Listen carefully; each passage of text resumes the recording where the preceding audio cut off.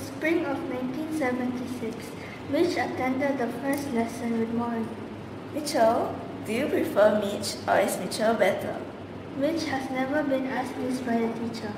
Mitch, I say. Mitch is what my friends call me. Well, Mitch it is then. Morrie says as if closing a deal. And Mitch? Yes? I hope that one day you think of me as a friend. 3 years later, Mitch graduated from college, the senior class of Venice University, in the city of Waltham, Massachusetts. It is the spring of 1979, a hot, sticky Saturday afternoon. Hundreds of students sat together, side by side, in rows of wooden folding chairs on the main campus lawn. Morrie meets Mitch's family. You have a special boy here. Mitch was embarrassed and looked at his feet. Before they left, Mitch handed his professor a present. Mitch, you are one of the good ones. Then, Morrie hugs Mitch. Will you stay in touch? Of course. When Morrie stepped back, Mitch could see that he was crying. Years passed by. Morrie, in his 70s, kept dreaming about dying.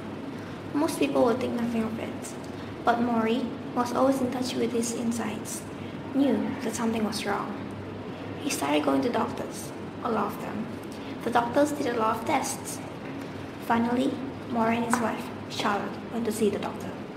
Morrie, you have ALS, also known as amyotrophic lateral sclerosis. How did I get it? Nobody knew. So, am I going to die? Unfortunately, yes. You only have about 4 months left to live. The doctor told them some information about ALS after waiting for 2 hours. Charlotte thought of many things. How much time did he have left? How will we manage? How will we pay the bills? All of these were in her mind. Days passed. Mitch turned his rental car onto Morrie Street in West Newtown. He had a coffee in one hand and a cellular phone between his ear and shoulder. Roll back the tape. Let me hear that part again. Mitch was nearing Morrie's house. He pushed the brakes, spilling his coffee on his lap. As the car stopped, he saw a glimpse of a large Japanese maple tree and 3 figures sitting near it in the driveway. A young man and a middle-aged woman, flanked a small old man in a wheelchair. Morrie. 5 minutes later, Morrie was hugging Mitch. He had told him that he was looking for his keys, which is why it took him so long in the car. My old friend, you've come back at last. At last. They visited Morrie a few more times. During these times, they talked about family, life, and death. Mitch learned a lot from Morrie during these visits. Forgive yourself before you die, then forgive others. Mitch, there is no point keeping vengeance or stubbornness. I learned this the hard way. What happened?